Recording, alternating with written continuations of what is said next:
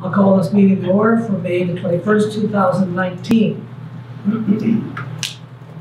Resolved that the agenda for the May 21st regular meeting of council be approved.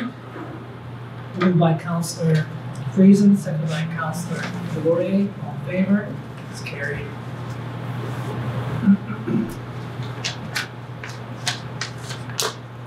Resolved that the minutes. There's no date in there. This was last meeting. 7.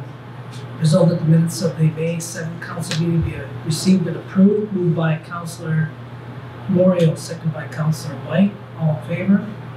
It's carried. Okay, first our reception delegations. We have with us today James Wigley from CMHA. So welcome, James, and we look forward to seeing your report. Perfect, thank you. So first off, I just want to say thank you for letting me do a presentation on our office and organization as well as our housing complexes. And an apology that I stood you up on your last meeting there when I was supposed to be on the agenda.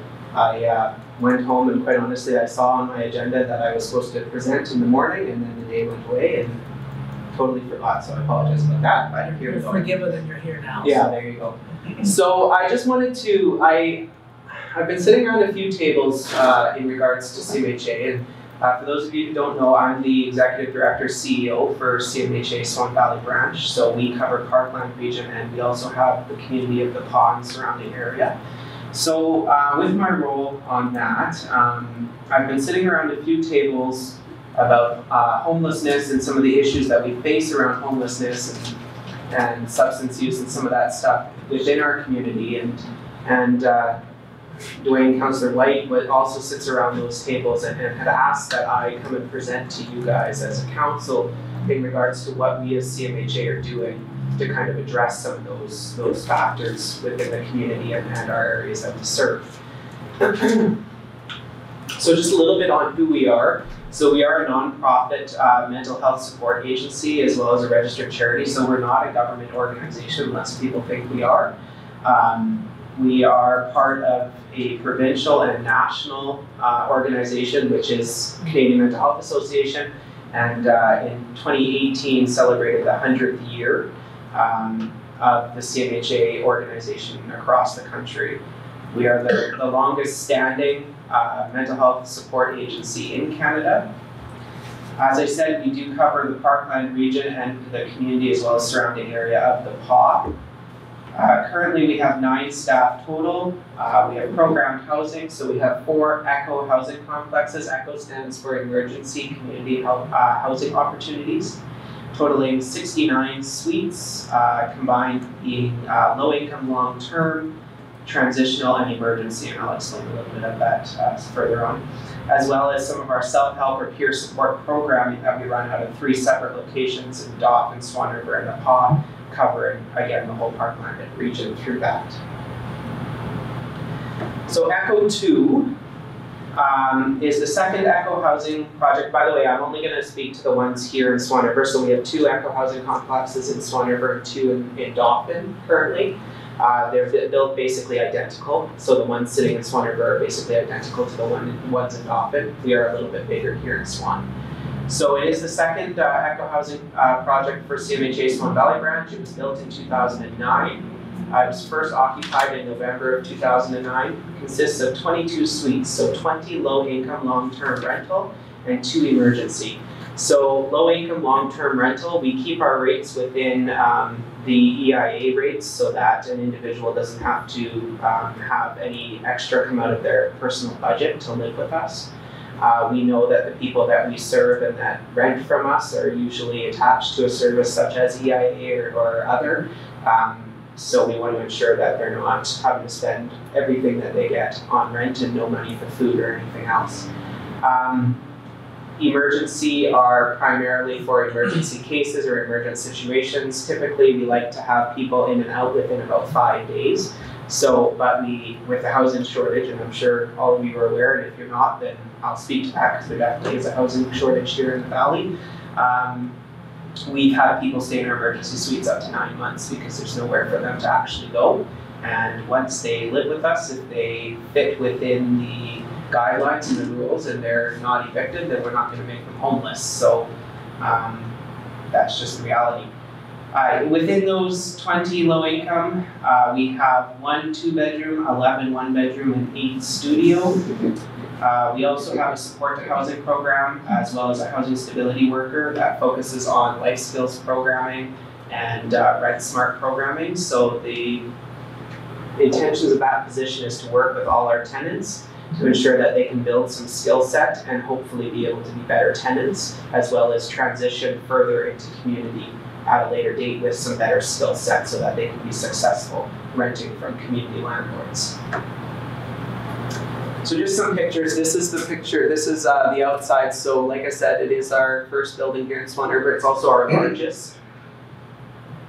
So it's a little bit hard to see. I don't know if we can turn off some lights or anything, but you can see my cursor here, maybe. No, not really. There it is. So this is our common room. So in each of our buildings, we have a common room. Basically, that's where we host our programming and that sort of thing out of. And then we also, these 3 pictures here are of a common room, and then that's of our laundry facility. So we do provide laundry for our tenants as well. This is an emergency suite in Echo 2. So they're quite small. They're a true emergency suite, bare bones. It's a single bed. There is a bathroom with a stand, shower, toilet, sink. We provide towels, linens, that sort of thing for the individual.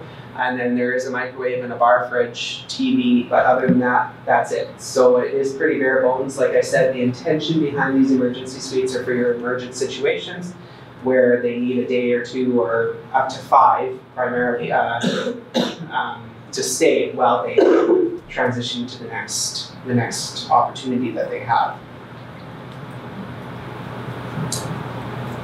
This is a 1-bedroom suite. So 1-bedroom suites, they're equipped with full kitchens, so microwave, stove, fridge, bathroom again, tub shower combination, toilet, sink, and then a bedroom, kind of, you can see a little bit of a picture there of the 1-bed. The studios are very similar except you just cut off the bedroom. So about the same size as far as living quarters, except minus the bedroom. So our Echo 4, which is our 4th Echo housing project for CMHA Swan Valley branch, it was built in 2017. First occupancy was in 2018. It consists of 14 suites, 12 transitional and 2 emergency. So the idea behind transitional suites are for those who are coming to us with very little rental skills or life skills. So they get attached to the support to housing program and the housing stability worker right away. And they are contracted to work with that person at least once a month, and depending on where they're at, they may be more. They have up to 3 years to live in that building before they transition into other community housing. That's a stipulation that one of our project funders, partner funders, put on there, which was Brandon Neighborhood Renewal Corporation. So they were one of our major funders in building this complex, and transitional for them was up to 3 years, so that's what we put on there. With saying that, again, we're in a kind of a housing crisis here, and there's really very little to transition an individual into at this point, so we're not bad with this unit, this complex being new, but in Dauphin, Echo 3, which is also transitional, is coming up to the next 3 year, and we do have a few tenants without anywhere to go. So we have been told by our funder there, our major funder partner, that we can keep them past the 3 years as long as they can show that they're actively seeking other housing, but which is fine. We're not going to make somebody homeless. However, there's lots of people knocking on the door looking for those suites too, that if we can transition them out, then we can move others in and start working with them as well. So it does kind of put a bit of a hiccup in that whole process. This building is all studio suites, so there are no 1 or 2 bedrooms. And again, like I said, in order to live in Echo 4, you do need to connect with the support to housing program and the housing stability worker to work on the life skills and rental skills. So some pictures of that. So this is the outside of it. It's a 2-story building. I took some pictures too. Echo 4, the housing staff received a grant to build some raised garden beds. So they did that last fall, and they're just looking at the dirt in them here right now.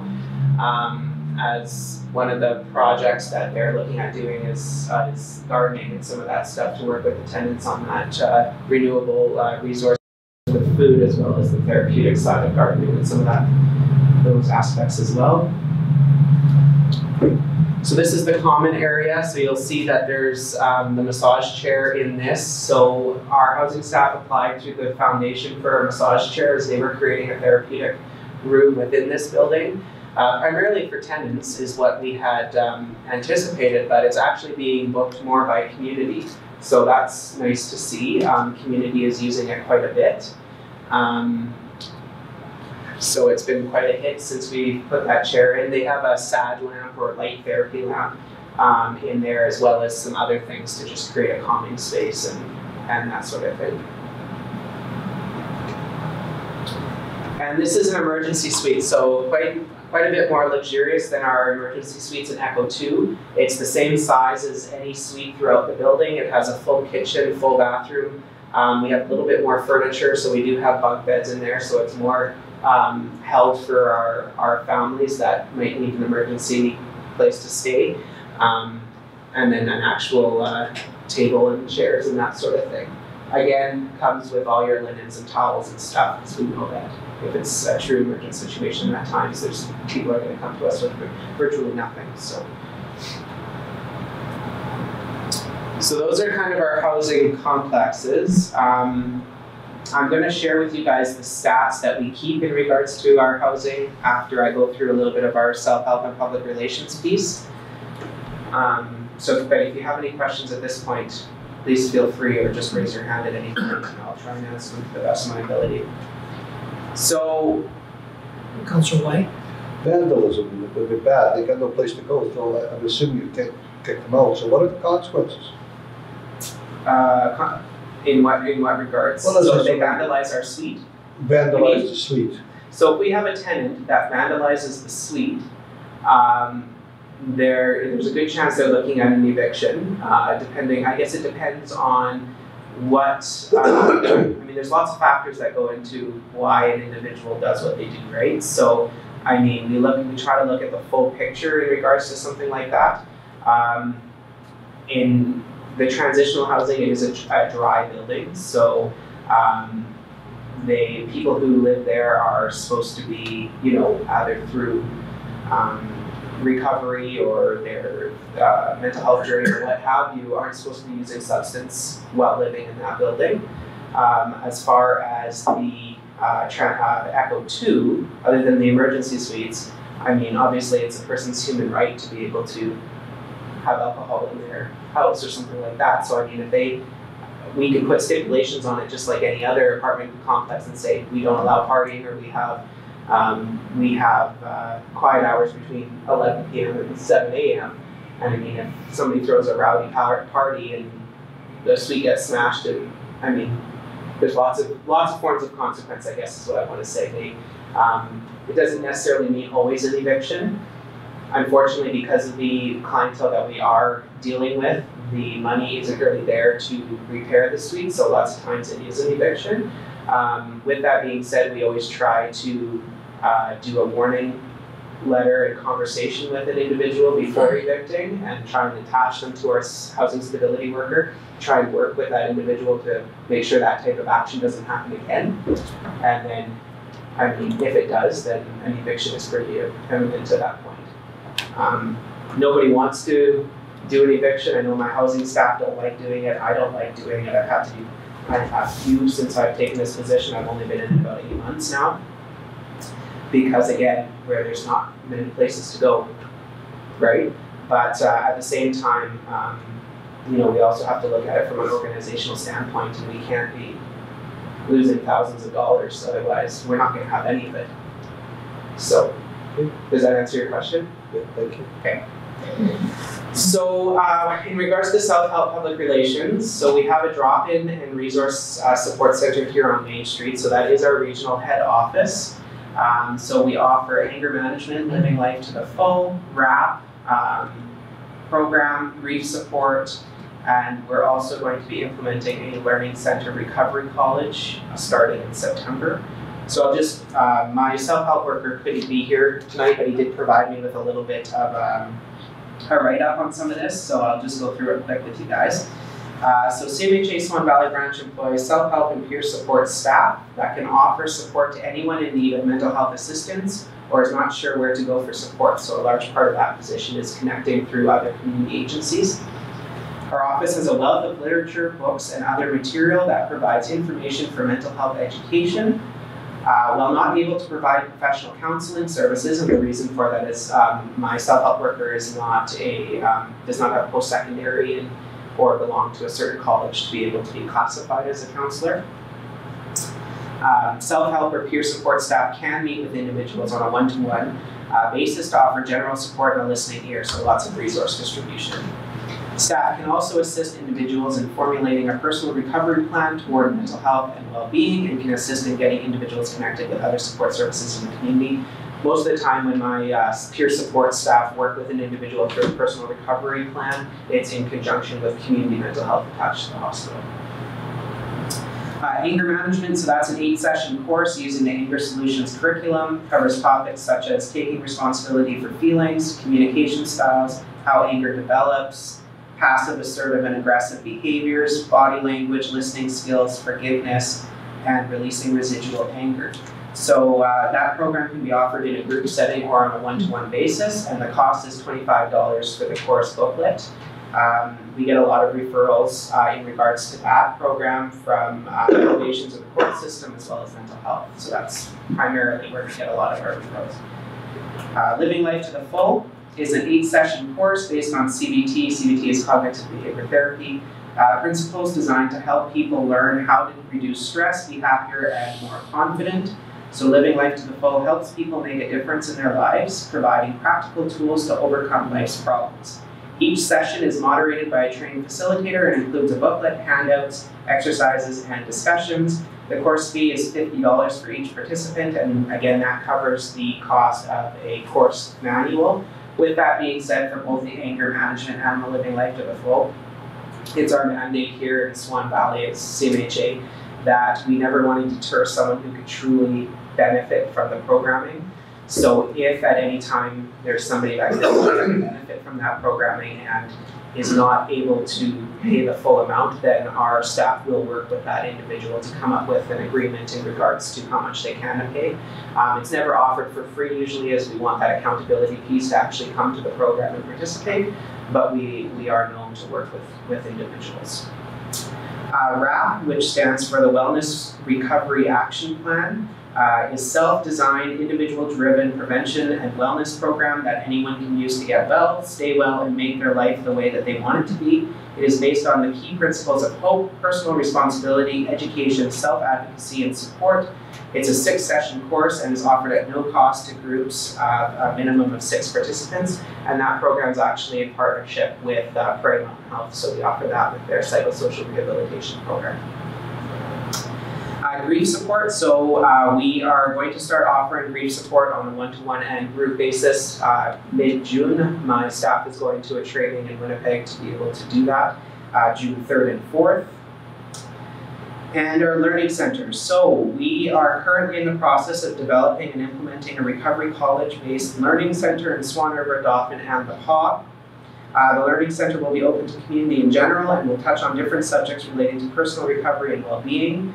Topics like building healthy self-esteem, building blocks for managing stress, care for the caregiver, sleep hygiene. There's courses on how to journal effectively. As we know, journaling can help people in regards to their recovery plan. Introduction to depression and anxiety, so what is it?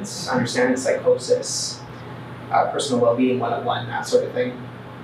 Excuse me. So courses will run anywhere from 1 to 6 sessions, depending on the course material and the curriculum. Most sessions will be about 1.5 to 2 hours in length. Current idea is to offer these courses through our head office, as well as the Echo housing complexes in Swan River and Dauphin, and our sub-self-help office in the Paw. So The other 2 learning centers that CMHA has in the province right now is in Winnipeg and in Portage, so we would be the 3rd in Manitoba to implement a learning center recovery college, and it's got quite a bit of traction and interest from Manitoba Health and that sort of thing in regards to the peer support piece of it, and Manitoba Health is one of our funders, so we've been in discussion with them on how to make that happen. So my support staff are in contact and conversations with Portage and Winnipeg to do curriculum sharing, and we're planning to implement and be ready to roll with it come September, so we're excited about that for sure. Are there any questions in regards to some of that? I know it's a lot of information very quick.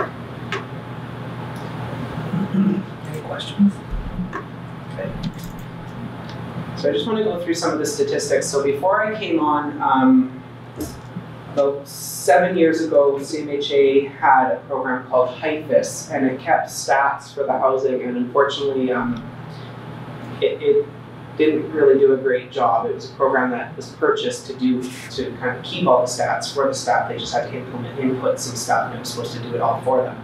It didn't really work like it was supposed to, and it actually ended up crashing the server. So when I came on board, I noticed there really wasn't a whole lot as far as supports our stats being kept for our housing, and in order for us to go after more funding and community partnership to hopefully be able to address the housing issue that we have and potentially build more, we need some stats to back up why we need it. So I took some of this from the actual HIFIS model, as I felt the actual stats it was supposed to keep were pretty bang on. So you'll see here, it's very hard to see. Let me see if I can make it a little bit bigger for you. So you'll see here we have a file number, so that's the year, month, and day, and then the number. So the idea behind this is once they get into one of our buildings, the day that is their move-in date becomes their date, and then their number is just whatever is in succession. And if there's an E added to it, that means that they moved into an emergency suite, because I wanted to track the use of our emergency suite separate from our transitional and long-term.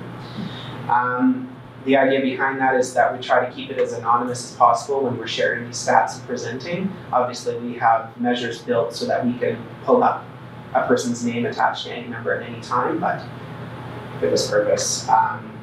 We have their age of the person who's living there, their gender, the ethnicity. Now, I know Duane asked me this question last time I presented this to him, what is the other? Basically, when it comes to ethnicity with these stats, we are going off of the same as what the Friendship Center keeps, what AFM keeps, all those places. And the ones that the 4 main ones that we keep track of is First Nations, non-status, Métis, and other. Other being Caucasian or another ethnicity. With that being said, I have directed my staff that if there is another ethnicity that we see come in to here, other than Caucasian, then I want to actually grab that stat so we can kind of take a look at that as well. So when you see other, it's basically Caucasian. The total admissions, so how many people are living in the suite or needing to live in the suite, what their rent source is. So if you see recap, that's a Manitoba housing supplement that they provide us with, so they supplement a portion of that individual's rent. Their risk of homelessness, so it goes from they're currently homeless, which means they have nowhere to go, to imminent risk, being that they're going to be homeless in the next little bit if they don't find housing, no risk, or they're supportively housed, but for whatever reason are looking to get out to another place. Reason for service, so why are they actually applying to live with us? Referred from, we don't have anything filled in here, and the reason for that is as we've just changed our applications themselves, and I didn't realize that the former application didn't actually have the reason question on it, so we've changed that, so moving forward we'll actually have that information coming in. Track their move-in date, when they move out, what their move-out date is, what is their reason for moving out, and how many nights they stayed with us.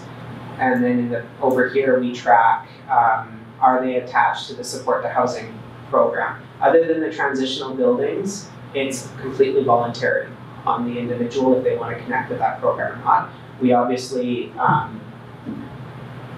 state when they do move in that we feel it would be beneficial for them to connect, but again, it's not deemed mandatory unless you're in the transitional housing. So Echo 1, that is Dauphin. So this is Swan River here. This is our Echo 2. So our first, and this is from January of 2019. So we've had a total of 27 different people come into this. Emergency suites, again, like I said, I don't know how much you guys want me to go into depth here. I've kind of explained it, but, and I'm more than happy to share this with anybody if you would like me to. Like I said, we put measures in here so that it is anonymous. And you can kind of just see. The majority of what we see is homelessness. We have a wait list of probably about 9 to 12 people at any given day to get into our housing complexes. And generally speaking, when we do have a suite open up and we take it to our housing committee and we make a selection and we contact that person, I would say probably 8 out of 10 have not found other housing when we contact. So again, I feel that speaks to the issues that we face here in the valley and parkland, really, country on a daily basis. Any questions? Any questions? Go ahead, Councillor Wintoniw. Is there any thought for another Echo development in the works? Well, I will start by saying everybody answers to somebody. So I mean, I've got what I would like to see. I do answer to my board, so I obviously have to always go by what they would like to do as a board. As far as an Echo, probably not, because I think we need to look at a tiered approach to housing. In regards to Duane's question before, with the eviction, we do see a lot of eviction because the population that are looking for housing have burnt a lot of bridges in the community and are high risk, vulnerable persons.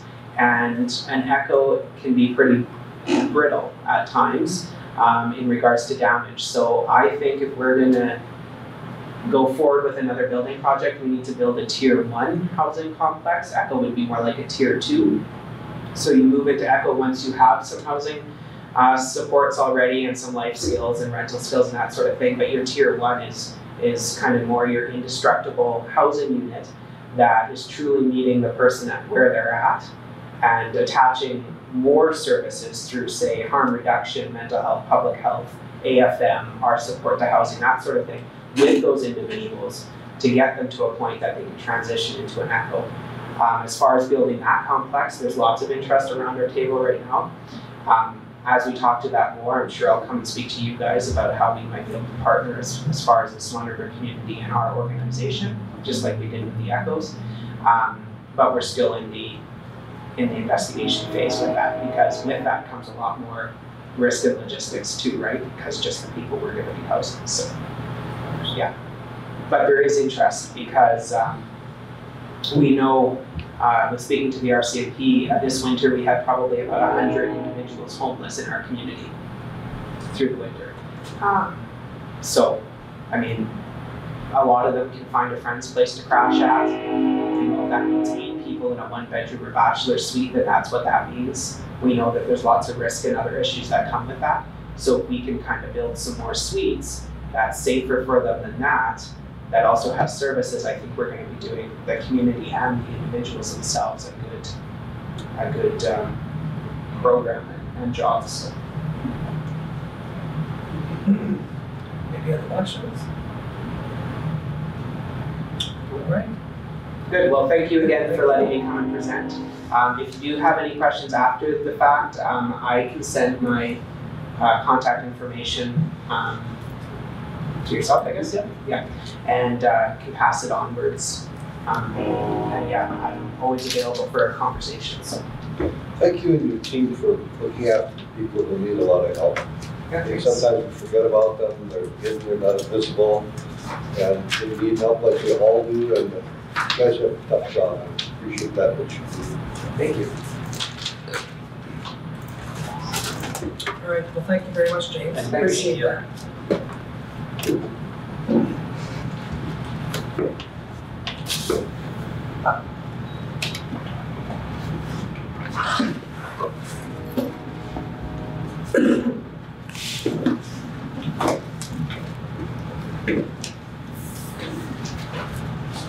Okay, moving on to 4.2. It's actually going to take time to finish up there, then we'll continue on.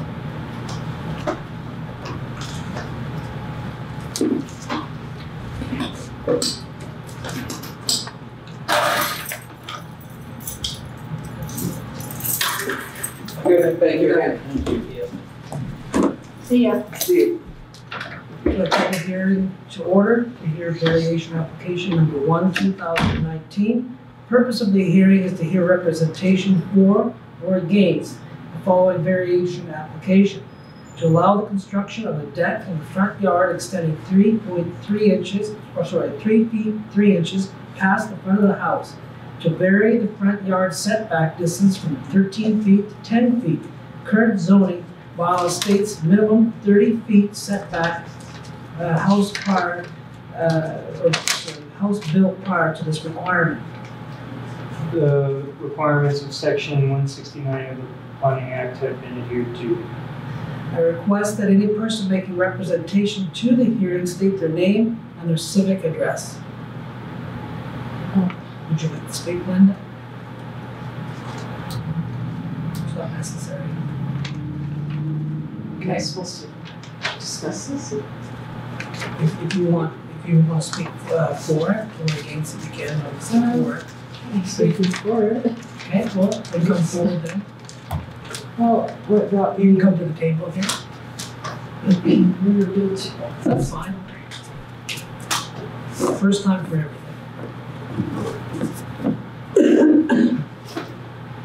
Not too much here. Just, So, could you just state your name and your civic address, please? Horochuk, 203 September Drive North. Okay, thank you. I'm replacing existing steps that are unstructurally sound. So then I thought, well, this is an opportunity to upgrade to deck. And the size of the deck, I'm going to a little bit too small to function as a deck. So I decided to go to a 10 down. And then I found out I had to take these steps afterwards. So I tried to get this fit.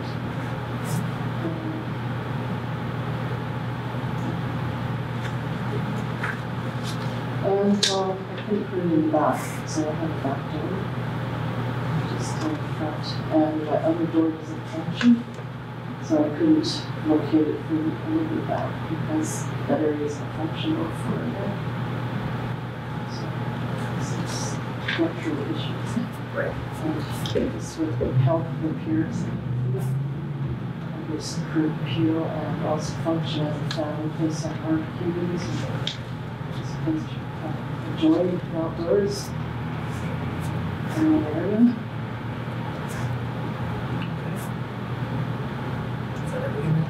Okay, thank you.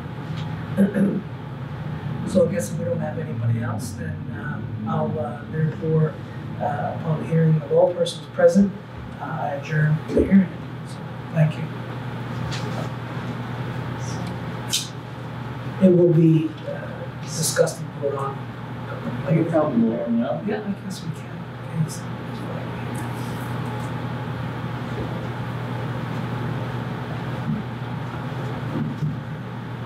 Running the resolution.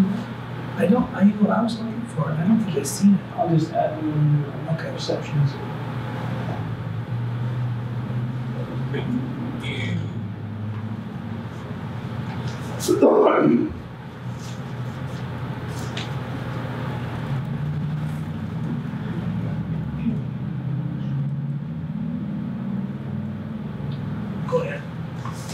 Why would you want to come forward and not get it? Why would you go sideways and back?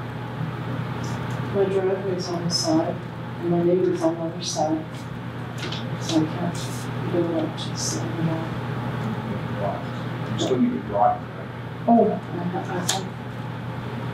oh, you went And back. you got a house that shows if you got a side yard, you build it back into that corner. Why would you do that? Because you're already 17 feet inside the. That's my driveway.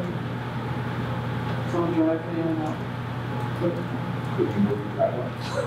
Am I missing something? I don't know. I'm not getting it. I have the house, my neighbor's really close to one side, and then a front door, and then a lean-to door that doesn't function, and it's too low to predict it, and the driveway goes right up to it. And then I have a driveway that goes around the trees that are right next to the driveway. Close area. The deck would be 10 feet when you got to the Friesen from the edge of the property. That's correct. Oh, from the front? From the street.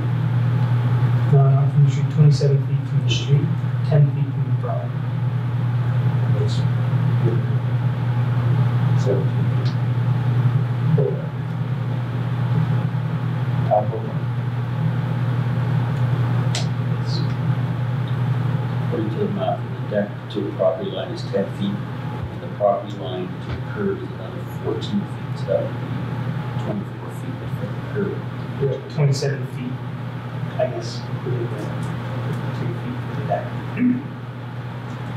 Councillor Whyte. So do you have any concerns about that, Mr. Poole? About this request? No, I don't.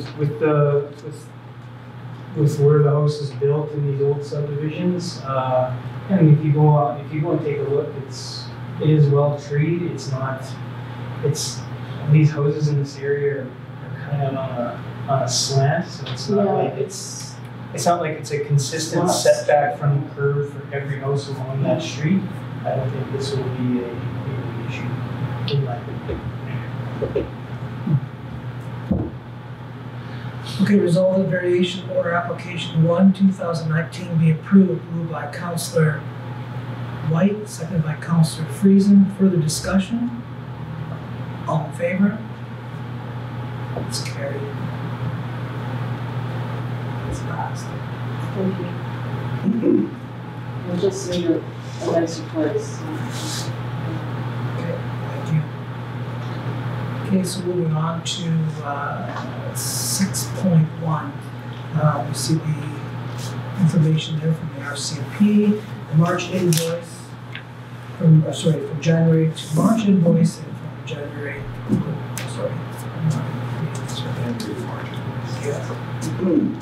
Thank you. Thank you. Bye, Glenda. I know that some of you have been wondering about that. I have a peek at that. But, if there's any other questions to ask Eric about that, there's more or less communication. I think your worship with Councillor Moriaux and Councillor Glenda, I had our meeting with Staff Sergeant Campbell. We'll talk about some of these. I found that very difficult to interpret. Well, we have this in the report is their influence. But they were supposed to send you every reports. So that's not this, that's something totally different. But my concern is something different. Have you looked at the projections? Not close enough, obviously. There's significant reasons. We're going to get back each year for the next 5 years. Personally. But more importantly, our budget is already out $100,000. We just did pass a meeting where we suggested we could do it to increase potential. And there's $100,000 shortfall. If all they do is bill us $281,117 a quarter, okay, which is what they're billing us for 4 quarters, that would be 1.144468. $1.14 million. But we actually budgeted for $100,000 less than that. So we were already $100,000 behind on policing. And I never caught the two until I went through, as we were going through the budget before. And then when I looked at this again, I said, there's something wrong with these numbers. But I wasn't worried about next year's until I looked at the invoice, which I found sort of buried in the middle, at $281,117, sort of jumped out at me. And so it was only then that I did that. So I was very concerned with that number.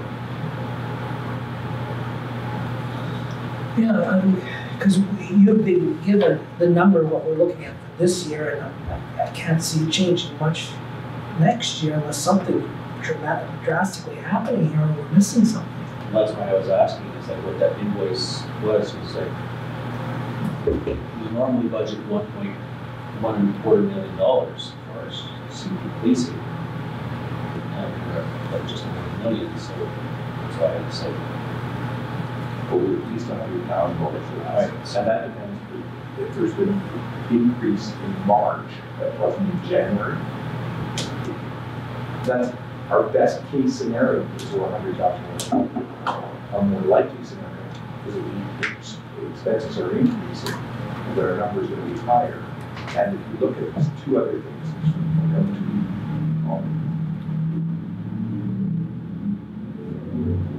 the total costs for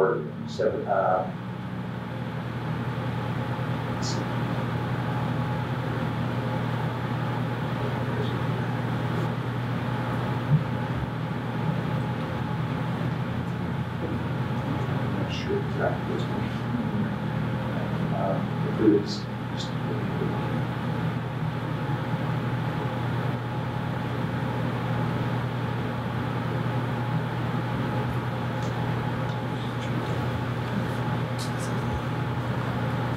trying to find forecasting cost. She's flat. Yeah, the total. Again, the numbers are hard to follow, but as best as I can tell, they're talking about a significant increase in pension costs and our costs continuing to decline substantially for the next 10 years. But I don't know why we've got some of these numbers, because, for instance, there's a total pool cost of, for this coming year of $7.6 million, but I don't know where it's pooled from. And we received our budget straight from Winnipeg, and our administration doesn't mess with it.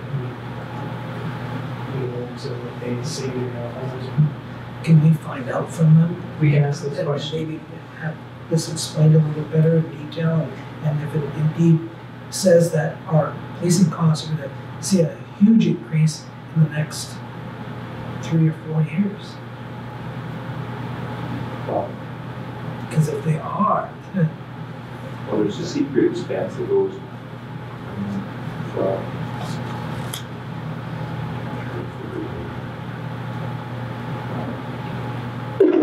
25 to $375,000. There's vehicles that there's something else. So there, the off-road vehicles apparently our share cost goes from $90,000 to $180,000. Sure, whether you have off-road vehicles.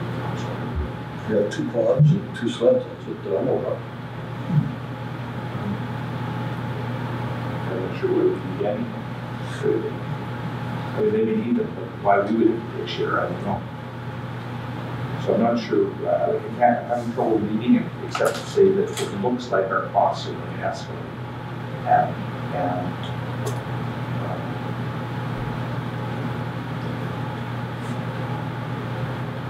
so you can hear Your other direct costs?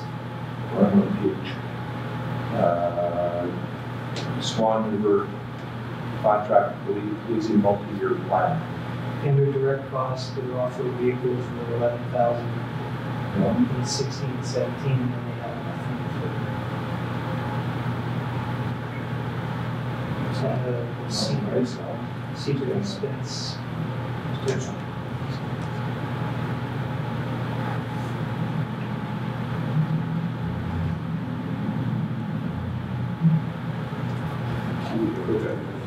costs of $207,000 for this administration. Where was that? It was on page 505 at the top. What would I ask, Sergeant Cameron to come to the explanation for us in the council meeting? I think that Derek could probably talk to him about Well, you gotta let us know. Yeah. Perfect. I mean, there's a total pay total of $13 million.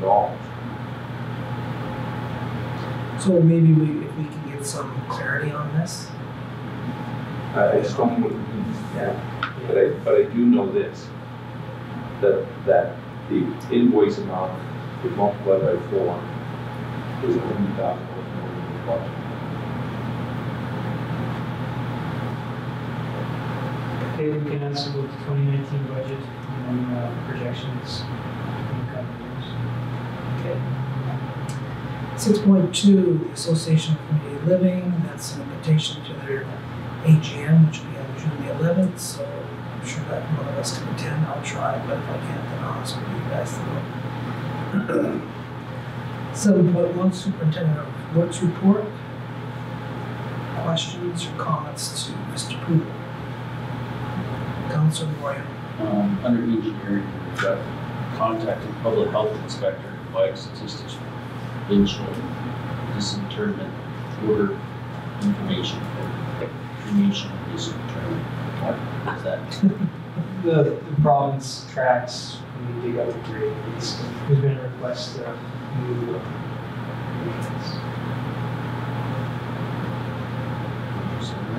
we need provincial approval. Councillor Whyte. Just a query relative to the UK, it comes off the lagoons this time of year, we have east winds. Have we done anything proactively to reduce that? Like we talked about aeration at one time, I'm not sure where that goes. So that's 2 questions. To spend the money just on aeration would be it wouldn't be very efficient if we know we're going into a lagoon upgrade in the coming years. So we would purposely postpone adding aeration to wait for the big upgrade. Do you have any idea what the costs of aeration are?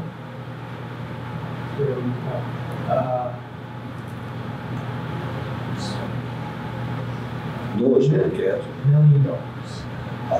I'm sure it's apples and oranges again, but they've got some new high-tech aeration units out there. These got small lakes, which are at least 4 times bigger than our lagoons, to aerate and keep fish. And it's apples and oranges, of course, it's not from fecal matter. And they're becoming more and more less expensive to buy and more efficient from a hydroelectric perspective. And the Padders with the stuff the other night, they really, I would check with the guy and see if we get the commercial quote to us. Yeah, I'm trying to bring in the cost of taking hydro out there, building the housing builders, MCCs, everything, piping. Questions? How many summer staff for the cemetery? 2. Have they started? They just started mornings. They'll just be there in the mornings, is that what you're saying? No, they just started mowing. Oh, okay. We actually just lost that, but we were replacing. So we're good with getting flowers for them and then we'll... Yeah. Please. Councillor Antoine. No, I got nothing. Okay, shame on me, I think I forgot to read the resolution, so I'll read it now. Resolved that the superintendent works report be received, moved by Councillor Wintoniw, seconded by Councillor Delaurier. Any further discussion? All in favor?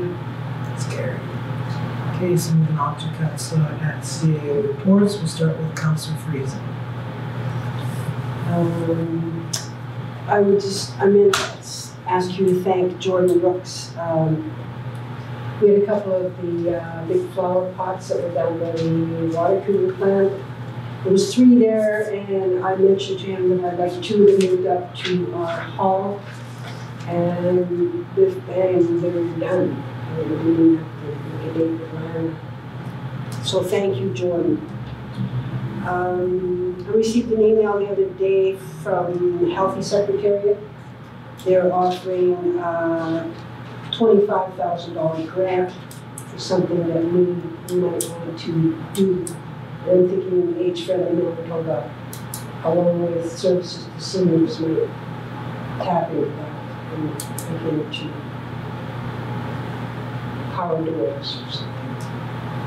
That's just my dream. You're all invited May 31st to the Urban Forest Arbor Day, 10 a.m. Meet down at the Arboretum. It's a good cause.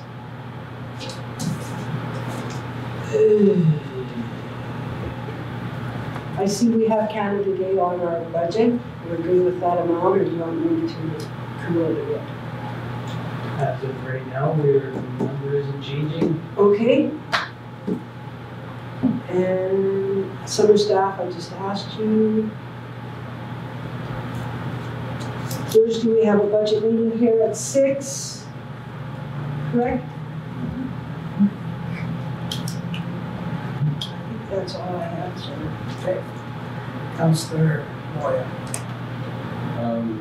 This period, on May 10th, Councillor Whyte, Mayor Jacobson joined me on a trip to Dauphin where we met the K-12 Commission, where we presented our feelings and views on school boards and why it's important. With our key message was that our citizens of the Valley want excellent education, both because it was every child's right and that it fueled the local economy.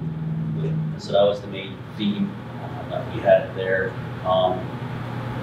and brought it home with highlighting our partnerships and the governance model that's we currently have, and any other governance model would be negatively seen and negative effects to the division. It was a very good meeting. We didn't do any harm. They were very well intrigued on our presentation that we gave them. They commented on how passionate we were advocating for the Valley, and very commended it, how passionate we were, how our partnerships were with the rest of the municipal partners and the school division, which, from what I understand, what the members were saying is that they haven't seen that anywhere else in their tours so far, as the partnerships that we achieved. We had some commendation to the Valley itself achieve that. So we'll wait and see what their recommendations come back out of that. May 14th, Councillor Whyte and Mayor Jacobson, we had a meeting with Francis Chartrand and the Métis organization. There were some partnerships that we can look forward to, and establishing better relationships with the Indigenous people and that. And that was followed up with, again, another meeting with Chief Batson and Chief Duane on May 16th. The same topic, how we can strengthen our relationships with the Indigenous people in the Valley, and how we work together for the advantages of that. We want to bring forward, if we want to book for next Tuesday, the Protective Services Committee needs to meet with Council to discuss the fire bylaw and the policies. So we can get that back on the rails. So if nothing else planned for Tuesday, we can schedule that on our off Tuesday.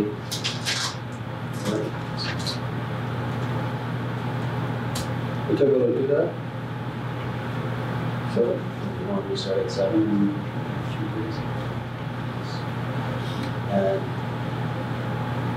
it'll be brought up later, but I'm proposing to bring a resolution forward to the June district meeting so that it potentially hopefully passes there and goes to the AMM regarding the public safety communication system, requesting that the AMM lobby the provincial government for funding assistance for the replacement of the old fleet net public safety communication system with this month. I see on the agenda, it's theirs. That's all. Okay, thank you. Councillor Wintoniw. Councillor Friesen. Okay. Had a question, yeah, okay. Just finishing or continuing and finishing the process of budget. Interesting process, and unfortunately there will be tax increases. Thank you to your worship and councillors Moriaux and Whyte for attending the school board commission meeting in Dauphin. Thank you for representing our council. I had the opportunity to bring greetings to the Elks Club for one of their meetings that they had. It's interesting to see some, I don't want to say older clubs, but clubs that I'm not familiar with in some of their processes. So that was interesting to see some of their traditions and things that they do. So that was very exciting. I also had the opportunity to attend my first meeting at another council. It was a delegation on behalf of RISE to the RM of Swan Valley West, which was interesting in all itself. So hopefully it brought home the concept of economic development and tourism to that board. Just want to say some congrats to Duane. I saw his picture and posted in 2 newspapers, the Dauphin paper and Swan River, in regards to getting an award at a fish enhancement dinner held in Dauphin. So congratulations to you. Other than that, that's all the information I have to share today at this time. Okay, thank you. Councillor Delaurier. I was out of town for work all last week, so nothing to report. Okay. Councillor Whyte. The trip to Dauphin, the K-12 Commission, I found very interesting. I can't give enough kudos to David for organizing the speaking patterns. We didn't say water, or they say water. Talked about collaborative. It was seamless because of the energy that we spent.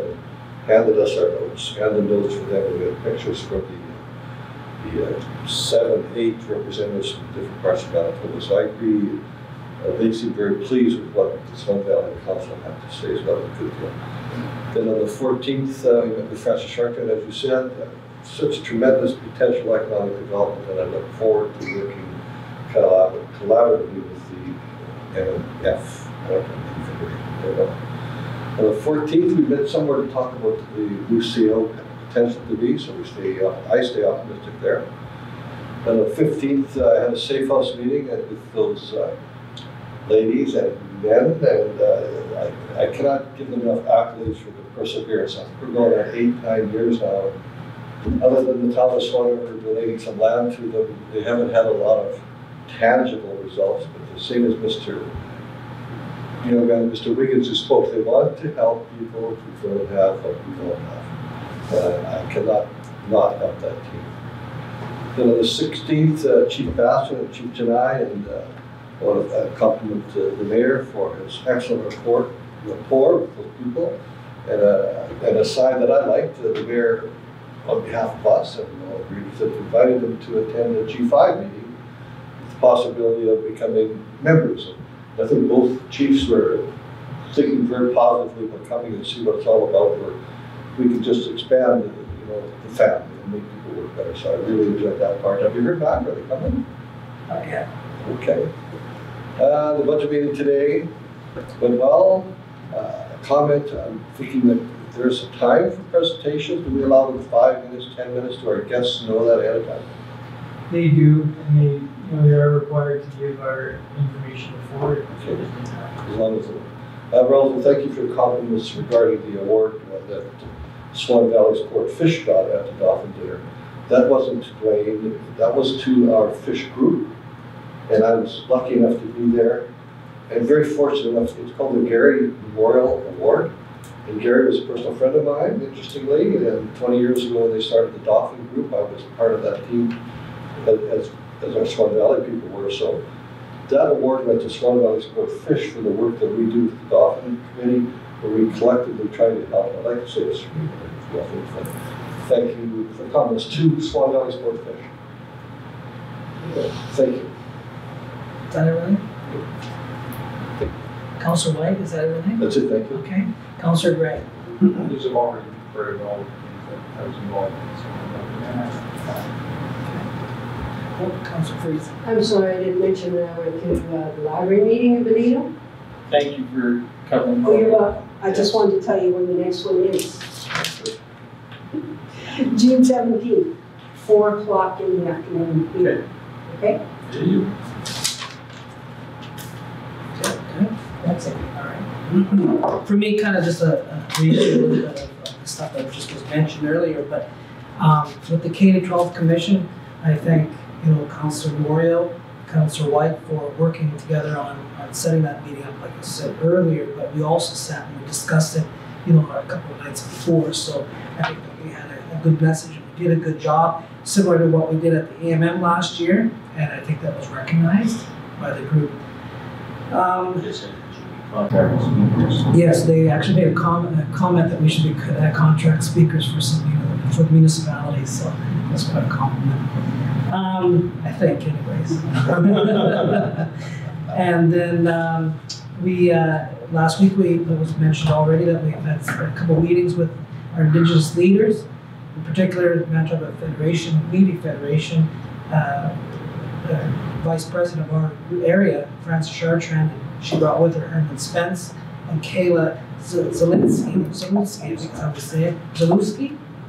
And it was interesting, like she said that our region is actually from Alonzo all the way to Birch River, so it's a fairly large area, and they're working so hard on so many different projects. It was hard to keep track of everything that she was talking about, but definitely they have a huge vested interest in their people in this area, and not only for them, but for us as well.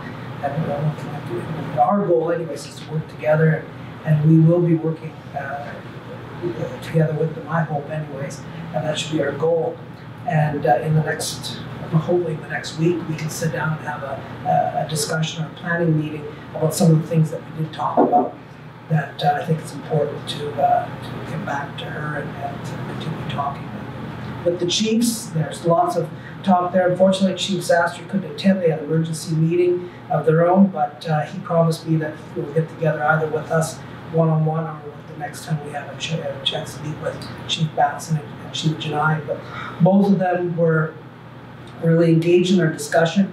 Chief Batson, actually, I think she said she was born here, and she had lots of connection to the valley as well, but she definitely sees some huge opportunities for her and her people here. And they talk a lot about the health background and our health moving forward. She has a lot of history with health herself, so I think that we have some good points that we started talking, and there's a few other things that I've talked to Mr. Poole about and the rest of council as far as what we also discussed there, where we can work together on. And with this budget, I guess that was basically it. So, Mr. Poole, next. I attended the board of directors meeting for the Manitoba Water and Wastewater Association last week.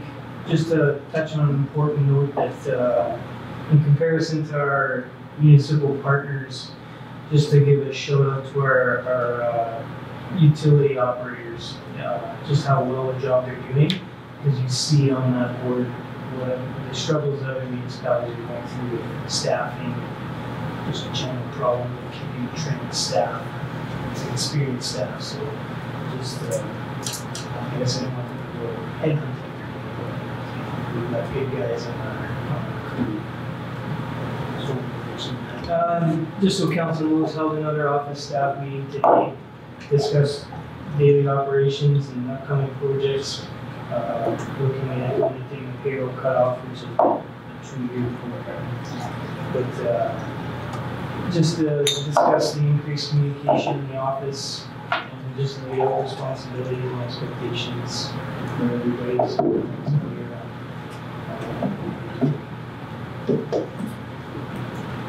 That's it. All right, thank you. 8.2, resolve that the Swan Valley Regional Initiative for a Strong Economy 2019 budget be accepted as received. Did I miss something?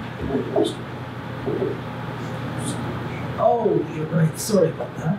Resolved that the application to subdivide, is that portion, southwest one quarter, section 2736-27 West Municipal Relations File number 4455-19-7511 be approved. Moved by Councillor Moriaux, second by Councillor Delaurier. Discussion? All in favor? That's carried.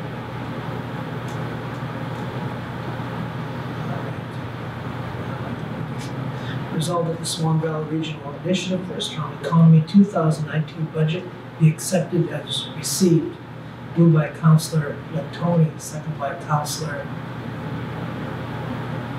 Friesen. Discussion? Councillor Delaurier.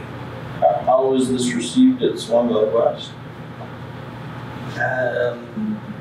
They Did they pass a resolution? They did not pass a resolution. It was well received.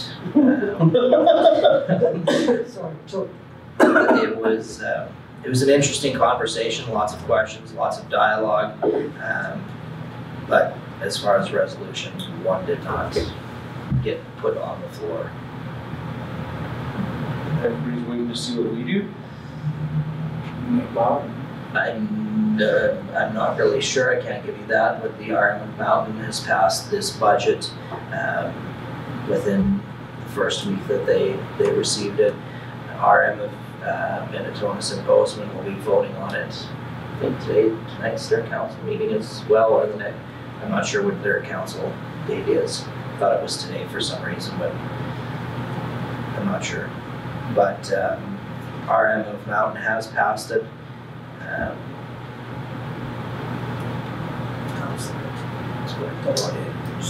So has the RISE board had any discussions as far as if say only 3 out of the 4 or 2 out of the 4, if they're going to carry on, or if they're going to, I guess, come up with a plan B, or just hoping right now that all 4 are in? I mean, if Mountain's already in, but if another one of the larger contributors is not in, that's changed things dramatically as far as the ability to do what RISE wants to do, right? Yeah, I don't think, we haven't had that official discussion. The idea is that economic development is crucial to the ongoing momentum and vision of the community as a whole. It's just the hopes that every municipality sees the value in economic development. As far as planning what's to happen if one doesn't participate, I can't say, I know what my opinion would be, but that's just my opinion. It's not the views of the entire board itself.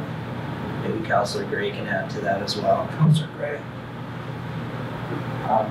The RISE board did defer consideration of the improvement economic development officer if all 4 municipalities did expressly for that reason. One would hope that by G5 we would have everybody's result, and that if it's a go, it's a go. Remember that the proposal is essentially for 2 years. That's this year and next year. It's basically a 2-year proposal so that we have measurables and so on. We've had the benefit of having a half-time employee limitations for that, but there are also benefits, and one of the benefits was that our contribution is significantly less. These numbers are back to what the original proposals were some years ago. And so, and the focus, there's a separate focus on tourism. It's going to need a separate assessment by a certain level next year as to whether or not that collection. So there are 2 streams in the budget you will see. One stream is purely economic, the other is tourism. And those will both be evaluated by that board, and that evaluation has to come back to all the councils to see if in fact councils believe that process is working for them. The problem for the council, that problem, and I'm not sure for the town of Swan is that if they don't, practically speaking, the town's decision would be whether to go with some economic development on its own. Because the alternative would be to have no, because I think that actually would be well within, but that would certainly be a matter that the last board would have on the table probably because how much one value taxes participate if they want to contribute their share. It would be probably. I guess to speak a little bit more of RISE, I'm not sure what everybody knows, what you don't know. So, and just to Go ahead. pardon me. No, I was just gonna say that some of the things that we should hear about, so. Yeah. Okay, so now I lost my train of thought.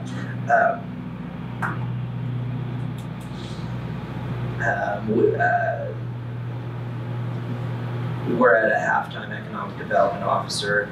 The RISE partnership also hired a tourism assistant, I guess.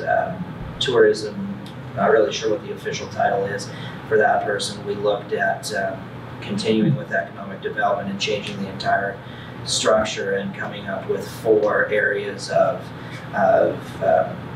areas that need to be focused on and giving a very good sense of direction and structure. As in the past, I don't think that was there. With measurables to ensure that every municipality is seeing what their tax dollars are going for and what they're actually reaping in the end of it. It is very clear that we wouldn't have a quality job with a half-time economic development officer. We wouldn't find a qualified person to do that. We looked at recruiting an individual. We've secured a headhunting firm to find us that employee with the basis of budgets being passed by all the municipalities and with a further commitment to participate in economic development the following year to give that person the opportunity to have 2 years under their belt to show what they can do. The position being more of a sales position so that the person would achieve a salary and then when the goals are met would further enhance their pay scale. Looking at the 4 areas, the 4 projects, I guess, RISE Awareness, Town Folio, which is one of them. Town Folio? If you're really like the government, you want to see what municipalities have, it's an online website with all that information in a systematic way so that people can see whether or not they need to So Town Folio was approved by the RISE board to spend that money on it, and like Councillor Gray said, it compiles all the data for Swan River as well as every municipality, and then a combined data of all of the information that one would be looking for to set up a business. I think that they've been in contact with you, Mr. Poole, in regards to inputting information into it already. I'm not entirely sure how that process is going currently, but there's already been a company who noticed it and who is looking at all the stats and asking for more information in regards to putting an operation here. So it's already has done a little bit. We've got visitor attraction, cell phone and internet services, and transportation are the areas that the RISE board voted on and decided that they wanted the funds to be working towards those. Having said that, when something comes up, we're not mandated to look at that because we have these. That's not the case at all. If somebody comes to us, to the RISE board and has questions, we'll definitely work with them and continue to attract them to our community and force growth within the community as well. Councillor. I see in 2018 that we were budgeted to transfer 28,000 from the reserve, but we didn't. We had a shortfall of 30,000. Why didn't we transfer from the reserve to cover that?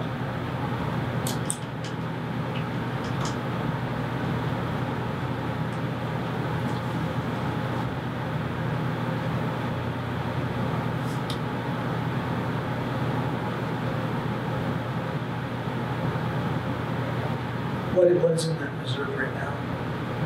You know? There's approximately $93,000. And sorry, Councillor Delaurier, what was your question? On 2018, we budgeted to transfer from the reserve, but we never did. Revenue section.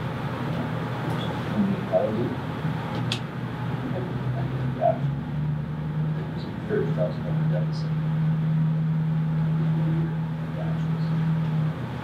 Councillor Gray? I know that Councillor Gray spent a lot of time working with the budget and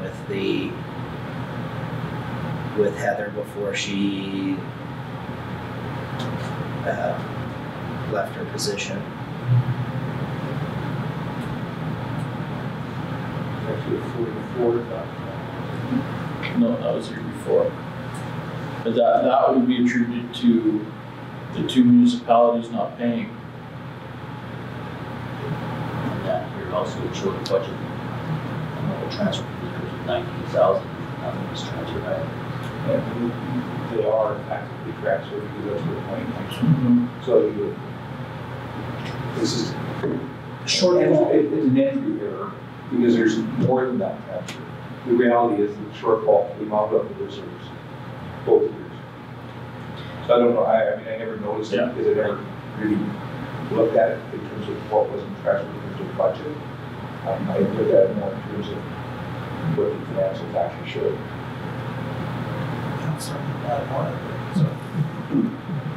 You answered pretty much all the questions I had. But looking at with upcoming next resolution for the levies, I'm looking at that chart. How did you? I find it hard to figure out what you're trying to explain in that chart. How did that come about? Well, it'll be on the next resolution. The formula? Yeah. Okay, so what we took was for each municipality, we took the total amount that was so with any budget, the total amount that's required to be expended. And you figure out, in those it says $154,000 that's probably two transfers below or above the transfers to seniors. Okay. There's $140,000 who's managed. And so what we did was we took the amount divided into two pools. 50% was based on the population of each municipality. So the total population of the valley is approximately 9,500 people. We have 4,200 of them. That's about the same. This is quite a bit less, and Duane has less than that. And then the other group presented based on the assessments for each of the municipalities in its total. Light bulb went off now, so that's where. So your 50% of the assessment is, or 50% of the amount is on per capita. The other 50% is on assessment. Yes. So you needed $70,000 on per capita, and that's where those percents of population comes in. Right. And then same thing. I connected up.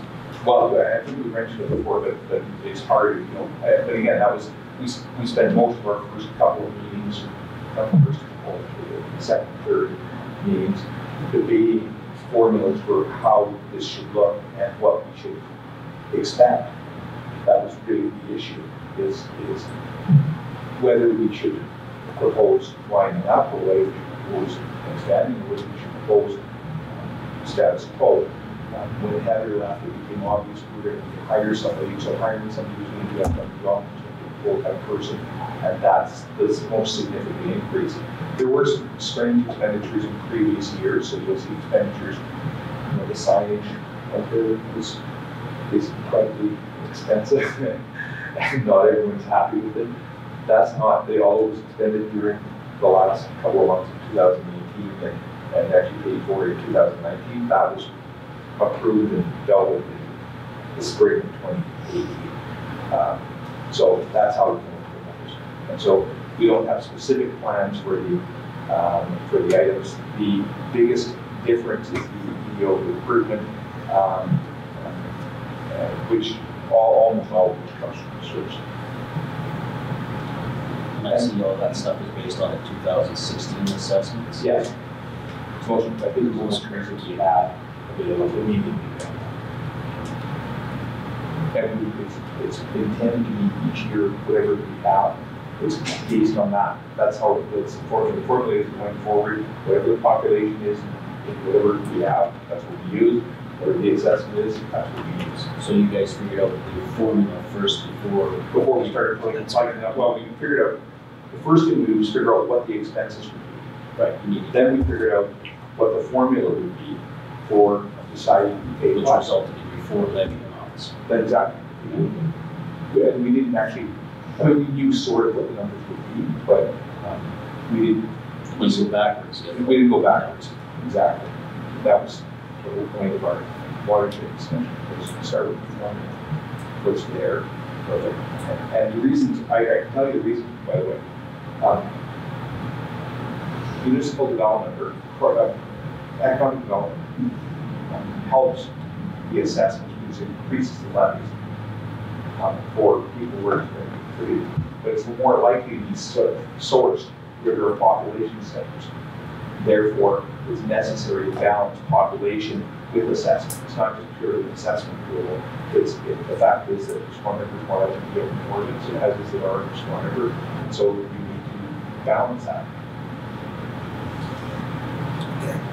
Actually, I just have a few questions on that one. Sure. So the salary that we're talking about, that's a base salary, then there's an opportunity for that person to earn more. I'm understanding, right? Or is that included with the? No, the 42,000 is based on the fact that we don't have anybody placed at sometime in July. There's going to be an open period of time, and so we won't have spent. Heather was a half-time employee, then we worked till the first of April, basically, and we will have 3 or 4 months of a vacant spot there. And so what Courtney did was take our salary structure, which was $60,000. The process is we're going to offer a salary that's significantly less than that, 40, 45, and they're going to be incentives. That's correct. So the full salary is $60,000, including incentives. This one's less because of the time portion. That's correct, of the year. It's basically 30 and 12, plus 9. Okay. There's 3 things there. I don't know if we're talking about the points that we're looking at.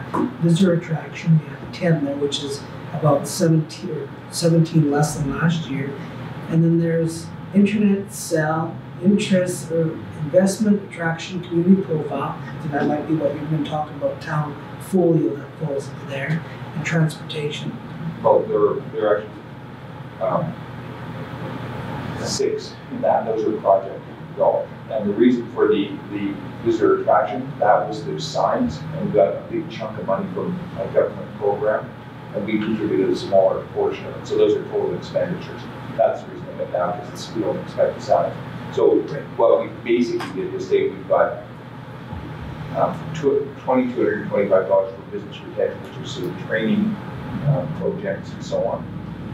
$4,000, which is rise awareness, which was impactful activities, community to enhance community awareness, and then 4 project areas: visitor attraction, internet and cell service, which is identified as the single greatest weakness, transportation, and that comes in 2 forms. We talked a little bit about whether or not we could become more like regional transportation hub. It also talks about the airport. And that's a big draw or lack of draw. In fact, that Chuck Davis. Chuck Davis said that the one problem he had to bring people here because he organizes states where he flies people into the community and he meets with people, people who might have an interest in developing business here. The problem is that he does them all on the same day, so they can fly from Winnipeg out to the community and fly back. Because those people aren't going to take 3 days out of the ride time, instead of day driving here, day here, and day driving back. That's never going to happen. And so the Latin Airport is a big deal for that, but it's big for a lot of other reasons economically in our town. And lastly, the investment attraction and community profile is in fact more like advertising, getting people out, getting to know where people are, talking to people about reasons they might want to invest. Tom Poole has already been paid for one year. Yes. So there'll be another payment, which is, I don't remember what the total is, $2,700 or something like that for all the municipalities. Because we do 4 municipalities, it's actually a discounted rate. So that's part of it, but it's also other things involved. But those numbers are fluid in the sense that if we need more money in internet salary, we need more money in transportation, we need more money in visitor attraction, they can move between them. It's just those are moving numbers because those are the 4 areas that the board set as priorities. You mentioned something about the EDO recruitment. Yeah, the EDO recruitment. You hired somebody? We only contracted with somebody on the basis that if all 4 municipalities are in, we're going to go ahead. If they're not, we are going to review what we're doing. It's not a firm contract because unless we have everyone say, yes, go ahead and do this, we're not doing that. And the real issue is, will we have the money over a 2-year period to attract somebody to say, okay, you have to deliver, because if you don't deliver, every single council team started going, what the heck have we gotten for what we accomplished? After the medical piece, some years ago, which was perhaps with municipal control, what's happened in those intervening 3 or 4 years that brought anything forward? And it was difficult to quantify. I'm not saying there wasn't anything going on, I'm saying it's difficult to quantify. We've changed the process. There's going to be measurables, there's going to be specific things that could be expected, and there's going to be reports that are going to say, these are the things we want, not we've done to a conference, but here's what we've done, here's the people we've contacted, here's the people who expressed interest, here's how we enhance the image of the Swan Valley and the likelihood that somebody would like to invest in. And the reason for a recruitment firm is quite candidly, it may be that we can find somebody locally, and quite candidly, if somebody knows somebody who's an economic development officer who's in town, I'm sure the board of RISE is not going to necessarily spend the $23,000. But our expectation was that there isn't, people who have the skill set to do that are probably already employed and at least at the same value. Now, there are people who might think of, so if we could think of somebody before we enter into that contract, I don't think anybody on the board is committed to spending $22,000 to find somebody who will do other work. But the key is getting somebody who actually knows how to do economic development and actually deliver results. Because if we can't deliver results, we might as well pack it up. No, and I agree, and I appreciate the work that you guys have done to formalize this, because I think that, councils in the past have had a bad taste in the mouth about, where it's gone and what we spent and what the measurables are, like you had mentioned. Last year they were over budget by a considerable amount of money, $30,000, and this year we're looking at considerably more. And because of what you're saying is like we're only looking at a part year salary for an EDO, then we're going to probably see a lot more of an increase than next year, I'm assuming? Yeah. Well, not necessarily, because there's yes and no, because we have the recruitment in for 23,000, so that would switch over to the salary. That would switch over to the salary the following year, so you wouldn't see an increase in budget. It would be moved around. So you still have though a reserve fund of around $92,000 after this 30 goes out of it? I'm not sure whether it's now 60, I just don't remember that, I don't have a balance sheet right in front of me, I can't remember. We have a significant safety net so that we have an ability to wind down. Okay. I would say, just in terms of deficit on budgeting, you will see that there were a number of expenditures here, and you will see that the project expenditures were $49,000, but as I told you, a whack of that, 15,000 or so, came from government to pay for those signs. And there were some other projects that they paid for. So it was sort of under budgeted from the beginning by that board. And I don't want to be critical of the prior people who attended, but that was the reality of what occurred. And there were a ton you will see of conferences. We have eliminated many of those. And in fact, we refused to send people this year. Okay. All right, thank you. So any further discussion? All in favor? Okay, it's carried. Oops.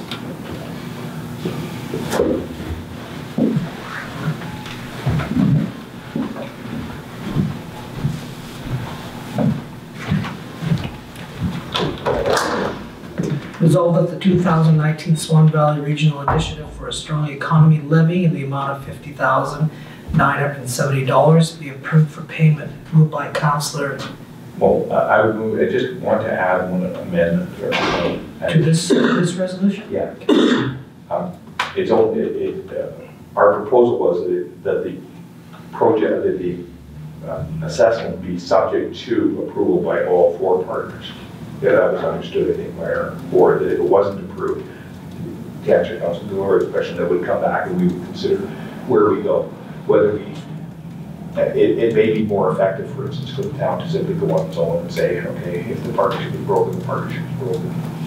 Because the two smallest partners are already basically in, as far as I know. So. Refresh. Okay. But that was the intention from the beginning. Okay, so resolved that the 2019 Swan Valley Regional Initiative for a Strong Economy levy in the amount of $50,970 be approved for payment subject to a unanimous approval from all partnerships. I don't know if we want it to be unanimous. Like if it passes 4-3 at their table. No. That's what we mean. What that means is all 4 partners are in. Unanimous. Yeah, I realized that was the intent of it, but the wording. The guy reading in the newspaper may think. Okay. Approval by all 4. Yeah. Okay. Also, sorry. Go ahead. If we could. Part of it too was to ensure that we have a 2-year commitment, not necessarily to the exact to funding commitment, but to a commitment that we believe in economic development for the future year. You want to add that in the resolution somewhere? Yes, please. Are all the other municipalities doing the same thing?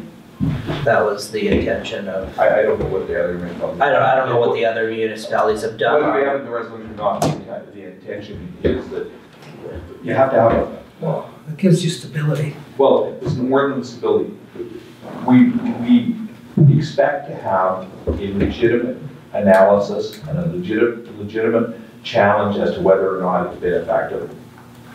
Sometime near the end of, during the 2020 budgeting process for the 2021 fiscal year, not in 2021 for the 2021 fiscal year.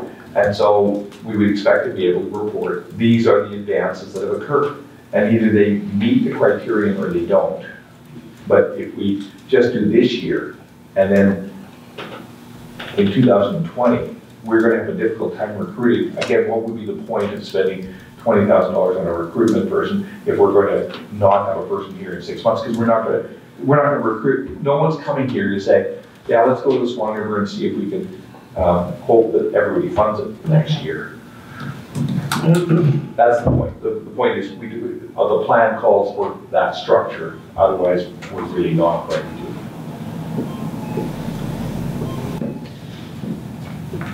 All right, let's try this again. Resolved that the 2019 Swan Valley Regional Initiative for a Strong Economy levy in the amount of $50,970 be approved for payment subject to approval from all partnerships.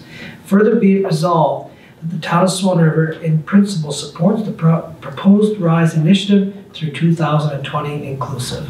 Moved by Councillor Wintoniw, second by Councillor Gray. Further discussion? Councillor Friesen. All in favor? It's carried.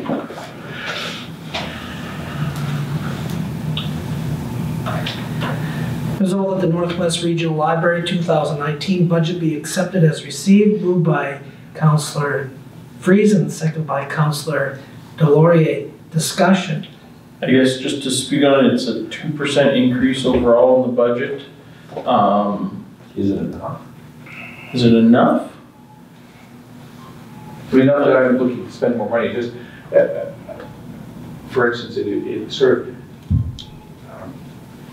not that I don't think our employees deserve wages or rises or whatever, but it seems to be inconceivable that we would give our own employees 4% and give them The same wages, they got the exact same that ours gonna have.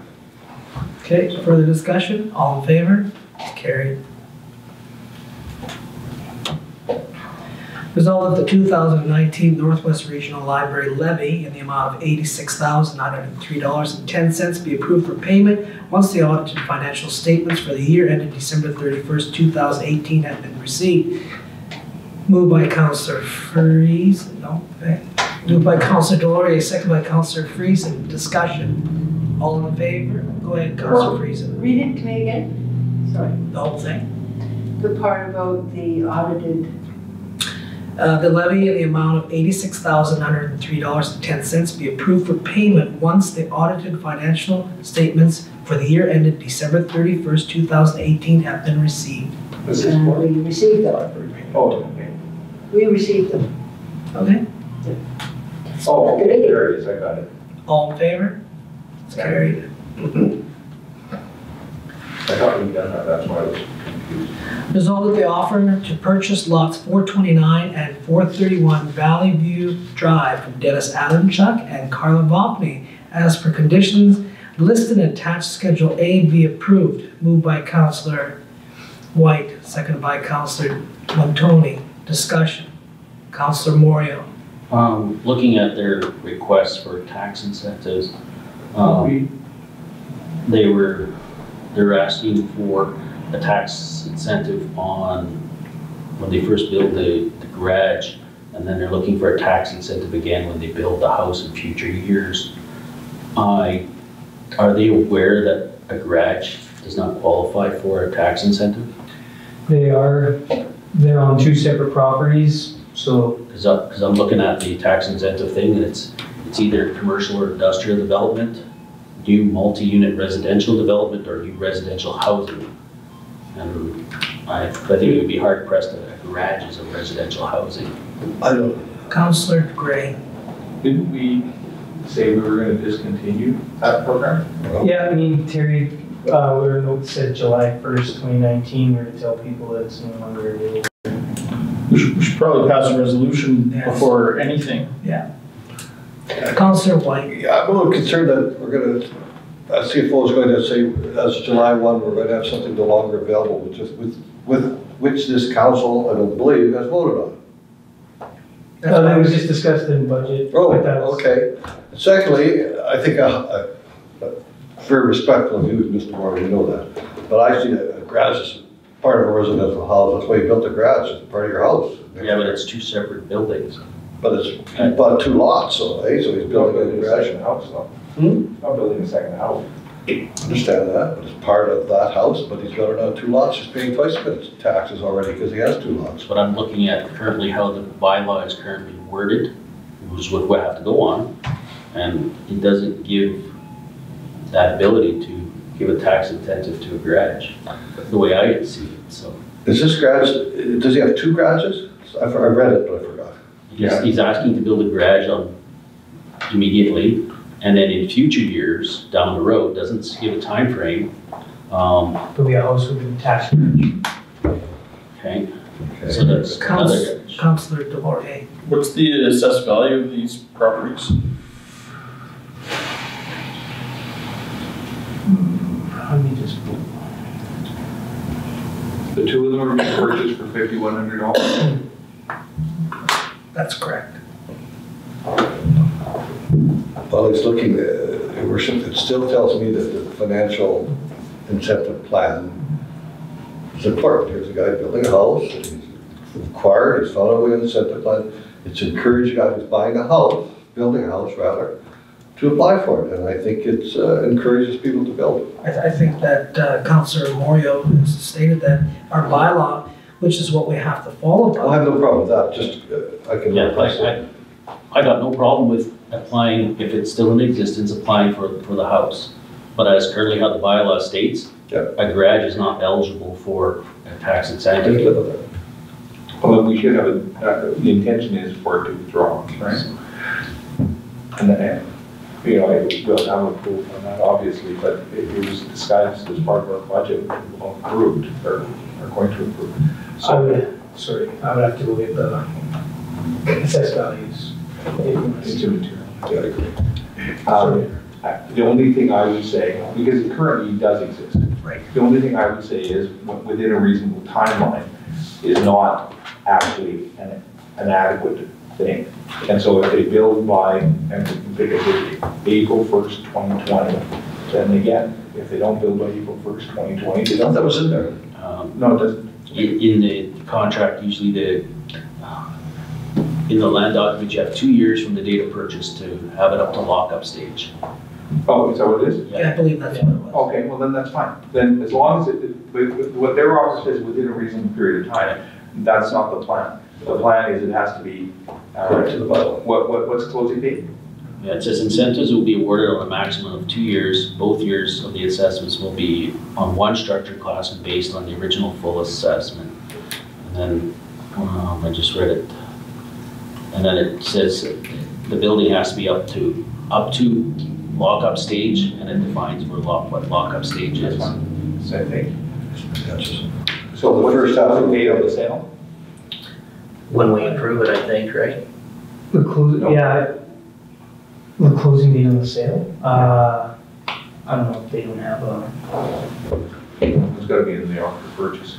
We don't have the actual offer to purchase. That's what I'm asking. It's 2 years from whatever the closing date is. Assuming the closing date is a reasonable period of time, like June 1st. Yeah. Then it's 2 years from then. Closing day is probably when it's all signed and. Well, it's when they get a title. But exactly. Right. so it should be. Councillor Delaurier. Normally, we'd only put conditions as far as timelines to build on when we gave like special deals on those lots over there for $1,000. If you just bought a lot, we usually didn't attach conditions. No, we only attach conditions on the sale of the lots on 13th, 12th. On the municipal development lots, if you bought the lot for full assessed value, there was no condition. If you bought it for the $2,000 from the municipal developers, that's when the conditions came on.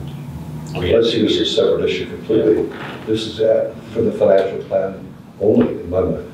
Because the incentive is different from the build. Incentive is just for the building itself. Well, the incentive bylaw says within 2 years from the date of closing. That's as long as we know what the date of closing is. Not as long as it's not like date of closing is the fall, then it's a go for the one, it's not a go for the other, isn't it? Okay, so what do you want? You want to make amendments, or do you want to? No,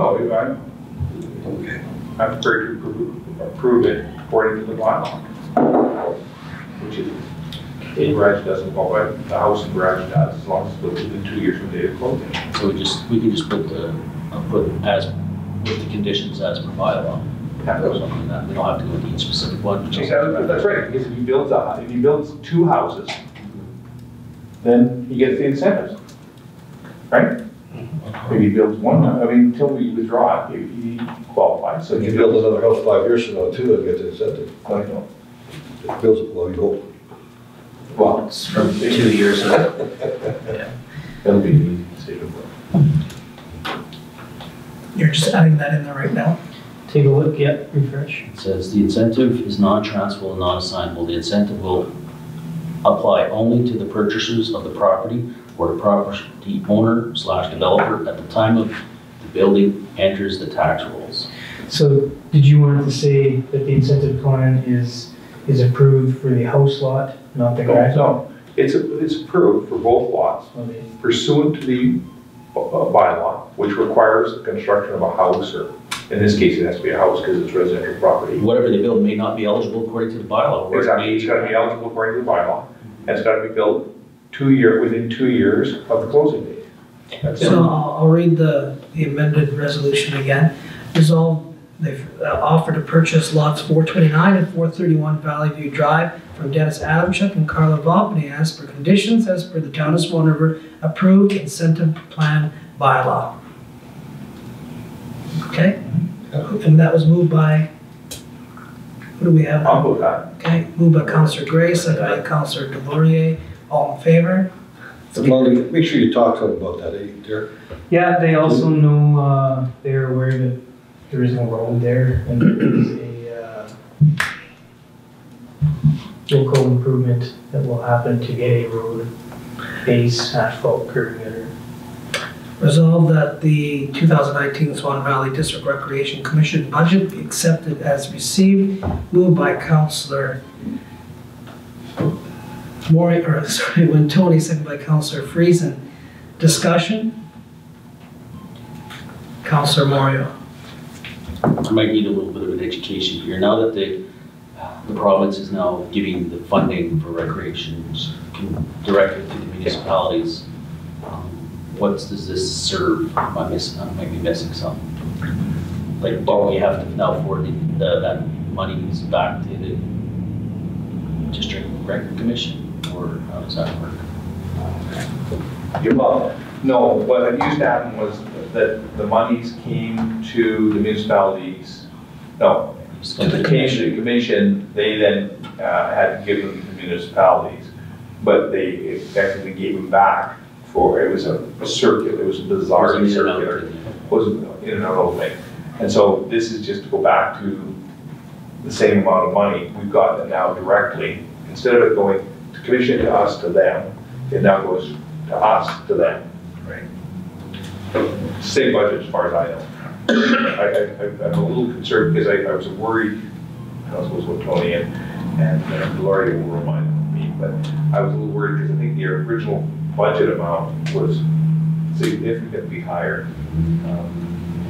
With a programmer and a bunch of other stuff that was put into it, but That's put in every year. well, yeah, but that was your, so I was a little concerned until I actually looked at it. The other thing is that on May 23rd, there's going to be a further planning meeting to talk about whether or not the district recreation commission has any purpose, but also the recreation across the valley. And so I encourage you to come, all of it. Okay. Further discussion? All in favor? It's carried. Arising from that general discussion, Constable Wintoniw is not able to attend, and we need someone to attend, so I'm going to ask that Councillor Whyte take his place as a member of the Swan Valley District Recreation Commission. What day? The same day we were doing the budget, at 7:30. That's apparently gotta be in town anyway. Yes, 7:30? yes. Oh, what's one more? So I'm moving that. I get paid this big salary. Yes. Oh my God, are you still whining about that? Oh, You started. Okay, I think that's fine, thank you. Resolved that the 2019 Swan Valley District Recreation Commission levy in the amount of $22,176 be approved for payment. Moved by Councillor Wintoniw, seconded by Councillor Gray. All in favor? It's carried.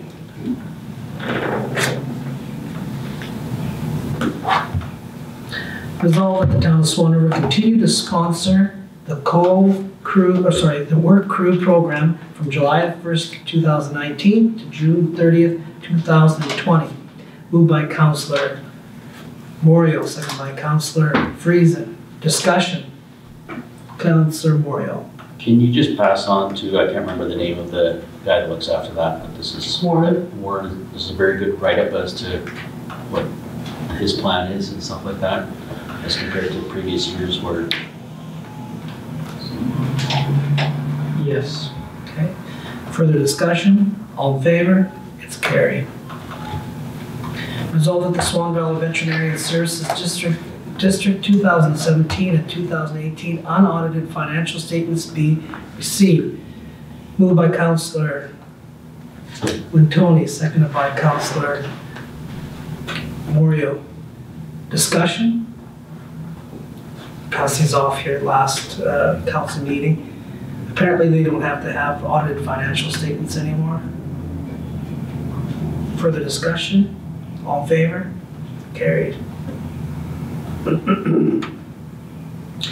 Whereas the province of Manitoba in the process of renewing the old FleetNet public safety communications system, and whereas the change over requires a complete replacement of all fire department communication equipment, which is extremely expensive and will cost municipalities a significant amounts of funds to maintain required communications.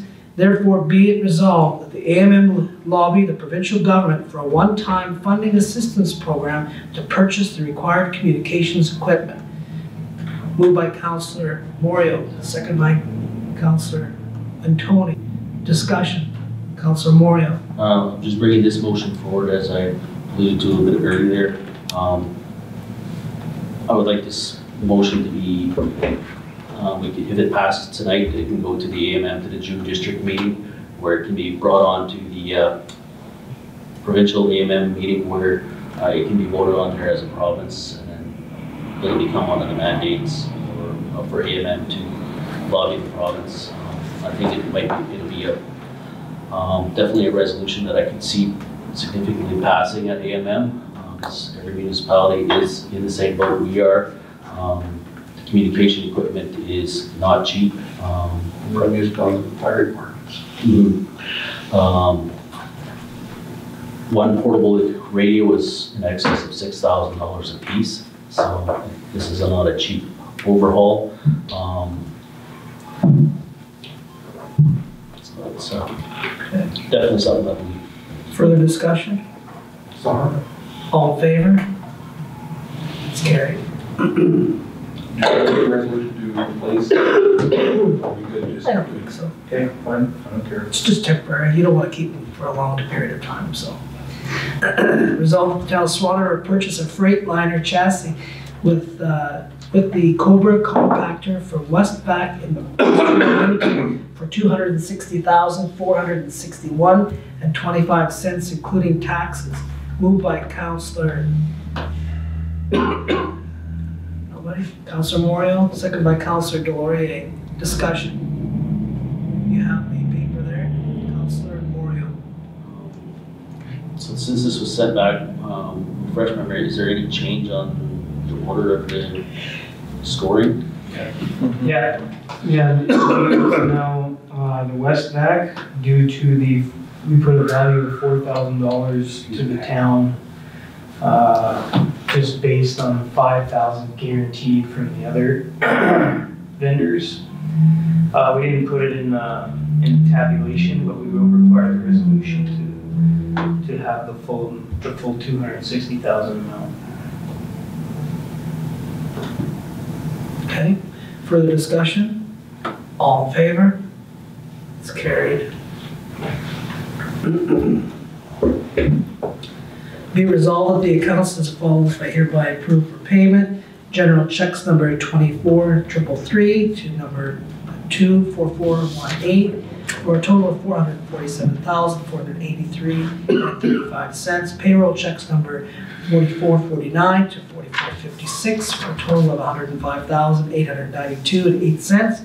And payroll account checks number 4457 to 4464 for a total of $135,204.92.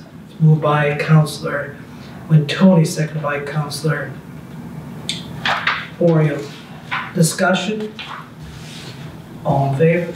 Sorry, go ahead, Councillor Moriaux. Where did that go? The Honda generator, that was, so we had I think we had an incident where we had some theft. Yeah, the first incident was a half ton, the second was a generator. So since we've moved to taking all So we movable had, pieces off the service truck into those so it was 2 separate incidents then. within 5 days, yeah. Where did this occur? Public Works yard. Did they climb over the fences? Yeah. Wow. One they removed the coupler on the gate, which we fixed. The other they planted the fences. Further discussion, Councillor Wintoniw. The surveying to subdivision 5th Avenue and 6th Avenue West. Can you just tell me more about that one? That is the Vulcan and Kilchickie cost for the approval of our subdivision for 5th Avenue West. The process started over 2.5 years ago. We've just received the Mylars from Dr. Land Titles. That is the point which we get an invoice from the Delaurier surveyors. So is there potential for housing to be developed there, or what? So we've already, Have we sold some lots there? Or? Did you have interest on one? We have interest there. we have a purchase agreement with the local developer for 5 lots already on the unapproved subdivision. Okay, further discussion? Wait, I like this question. Centurion, what was that for? That's Ronald McGee's. Oh, of course, maybe I ask that every time. And the hall, 55,597, was that on budget? That was last year's budget. Most of the work was done in January 19. Unfortunately, yeah, I don't know what the delays were. I know there was problems getting contractors. I guess a report should be done to council, but that was an 18 budget. But it won't be in 18 expenditures. Terry did not put it in 18 expenditures, no. So we budgeted for this year? I think 16,000 of it is budgeted for 19. But isn't the problem that we've got 56,000 worth of expenses? Like we're gonna have a $40,000 shortfall.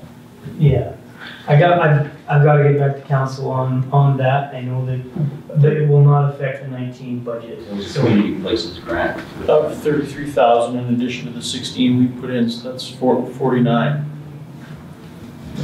Yeah, I just don't know the details of this project. I'm gonna have to get back to council. Okay.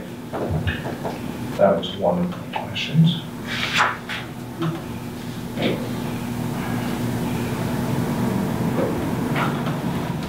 What was the Swan Valley Growth Society check for? Oh, that was a jurisdictional issue, so that's just a refund. Basically, we gave them a building permit on something that the OFC should have done. So we did charge them, but we're refunding them. Okay. Makes perfect sense. Yeah. Have we made arrangements for them for the cost of replacing the arena? Arena? The arena is out of service, and last meeting we said we were going to cover the costs of making sure there was an alternate facility, because that's fundamentally unfair. I believe the conversations have happened. I'm not sure what their stance was on that. Okay. Something else. I don't know what it was. I can figure out the survey was one.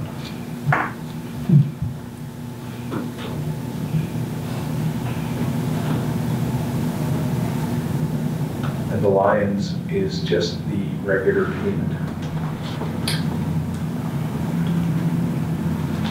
Is that on the explanations?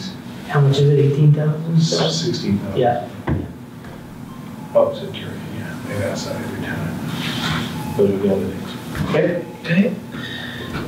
All in favor? It's carried. Resolved that the financial statements for the 12 months ended December 31st, 2018 be adopted as received. Moved by Councillor Moriaux, seconded by Councillor Wintoniw. Discussion. Councillor Gray. No, I'm just waiting. Oh, okay. All in favor? Or Councillor Gray, Friesen, did you have a question? John, You're voting too, okay? All in favor? Sorry. Okay, it's carried. Okay. Resolved that the bylaw 2, 2019 Special Service Solid Waste Collection bylaw be read a third time and passed. Moved by Councillor Moriaux, second by Councillor Gray. Discussion? All in favor? It's carried.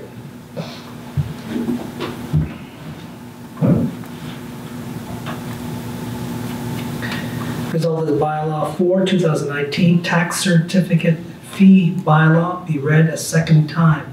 Moved by Councillor Wintoniw, seconded by Councillor Friesen.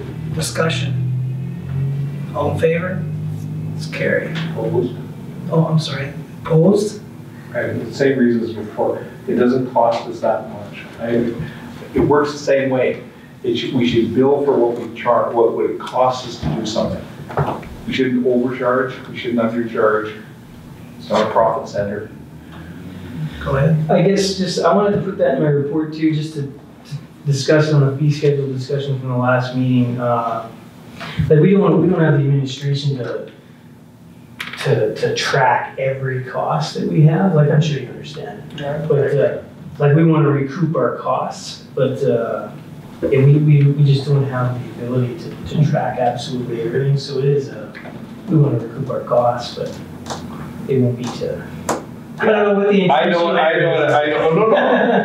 know what a tax certificate does, and I know how long it's likely to take. It's likely to take about 5 minutes, and the person gets paid about $23 an hour. So I'm pretty sure it doesn't cost $30 to be done. But I'm voting against it because I don't agree with it in principle. And I know that there will not be a perfect answer for everything, that there will be things that we have to estimate. But we should try and estimate close, not far apart. Anyway, I voted against it. It's not the end of the world. I don't really care. That's what we're going. Tax levy bylaw and the draft financial plan, we can't do until Thursday, right? Thursday. Yeah, we can't do 11.3. Just table it then? Okay, I'll read it then. Resolved that bylaw 5, 2019 tax levy bylaw be read a first time. I guess we have to have it moved. Councillor Wintoniw. Do we have to? Or we can do it till Thursday. Yeah. Can we just, you can do we have to move it first? I will have to put the motion on the table and then make a motion to table. Moved by Councillor Wintoniw, second by Councillor Delaurier. Make a motion to table it. So the shape is up Thursday. And we'll also have a draft of the indemnity bylaw. Yeah. Thursday.